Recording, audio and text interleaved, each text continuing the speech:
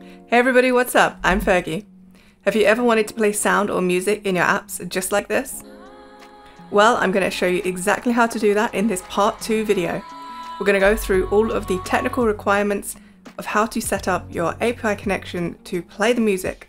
So if you've not seen how to set up your document in Adobe XD, go back and check out part 1 and then come here to learn how to bind the data connections.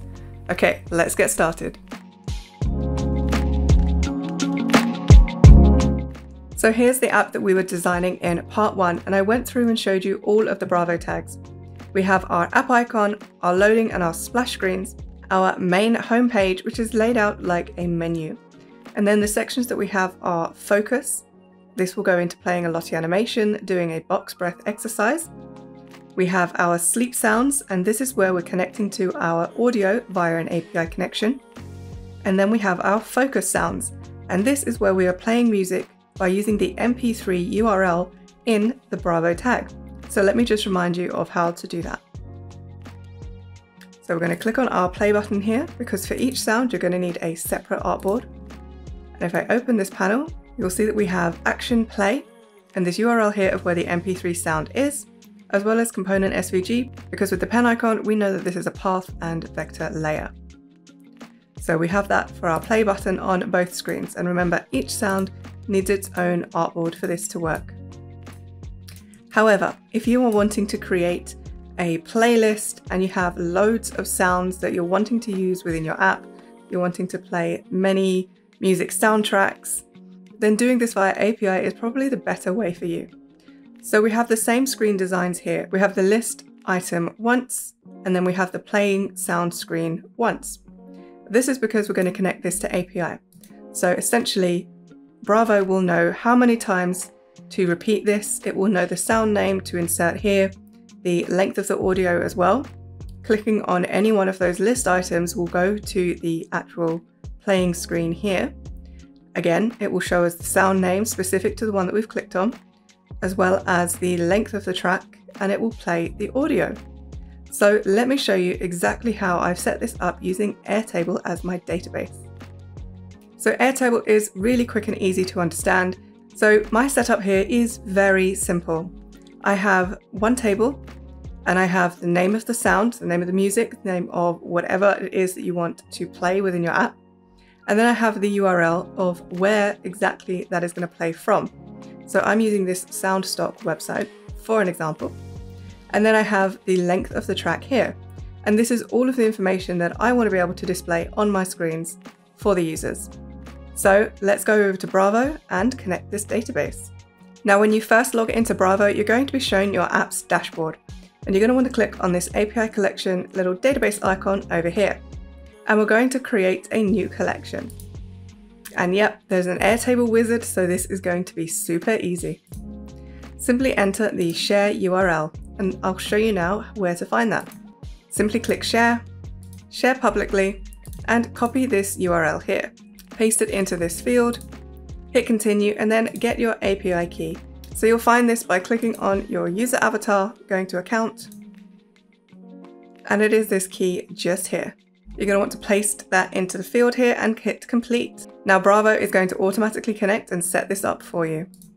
Hit continue. You can give it a name. So we're just going to call this Headroom because that is the name of our app. And you can see it's pulled in all of the tables. Now, I did actually have 2 tables, but I'm not going to be using the focus one, so I can actually just delete this. We're only using this for sleep sounds. So if I hit send here, you'll see that it is bringing back all of my data. And the important thing is to have selected all here where it says data records, because it is a list. We don't want to bring back just one of these records. Now, you'll notice I don't have created time selected or this empty one here, and that's because we don't need them. Now if we go into details and do the same thing, it's going to ask you for an ID.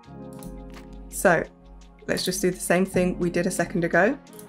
We can copy this ID, we can go to details, paste it here, and that will bring back that specific record for us.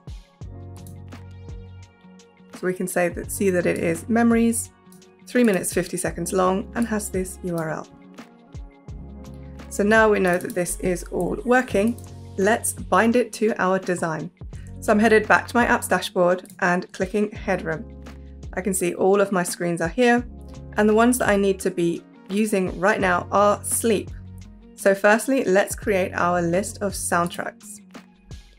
So when you click into one of your screens, you're coming into the data binding mode. Now, when you're in XD, naming your layers becomes really important because whatever name you've given it in XD is going to show up here. So I'd advise naming your layers so that this part is much easier.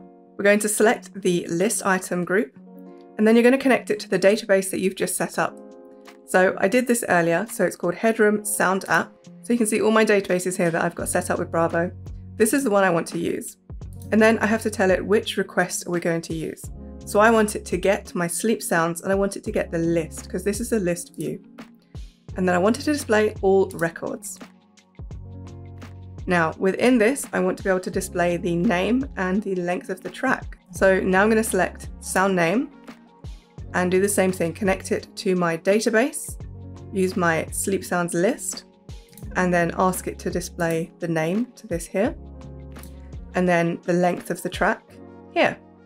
And you'll see that these names here actually match the columns that we have here in Airtable. So I called it name, you could call it track, you could have track name and an artist name, you could have anything you want, there aren't any limits. So once I've done this, we then need to go to the sound playing screen, and we need to make sure that Bravo knows to play the correct sound. So again, I'm going to select sound name and make sure that that is connected. But this time I'm going to select sleep sounds detail because I'm not selecting the list here. I'm now going into the detail of the list. So that is the differentiator here. And then I'm selecting name. Next up, I'm going to add the length of the track. And then you can see here, you have some layers with lightning bolts. These are your action tags. So where you've used the action play and action pause Bravo tags, this is where you're going to get these little lightning bolts anytime you use any kind of action tab. So with the pause, we don't need to do anything there. That's going to do that automatically. But for play, we need to tell Bravo what to play. So open up this action panel here.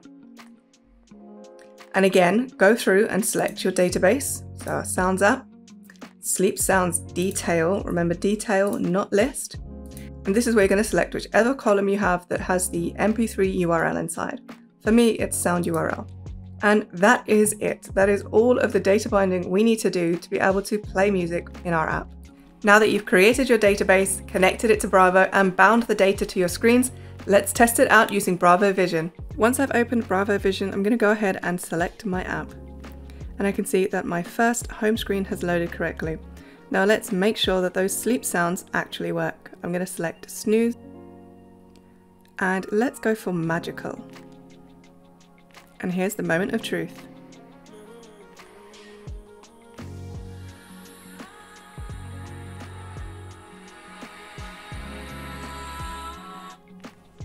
We can now play and pause our music.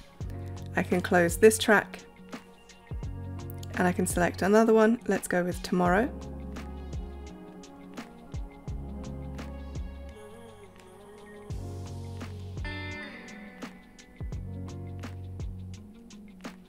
And this one also plays just fine.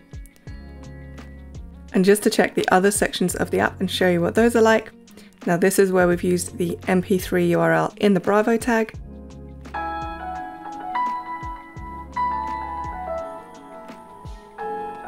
You can see it works exactly the same. It's just where the data is sourced is different.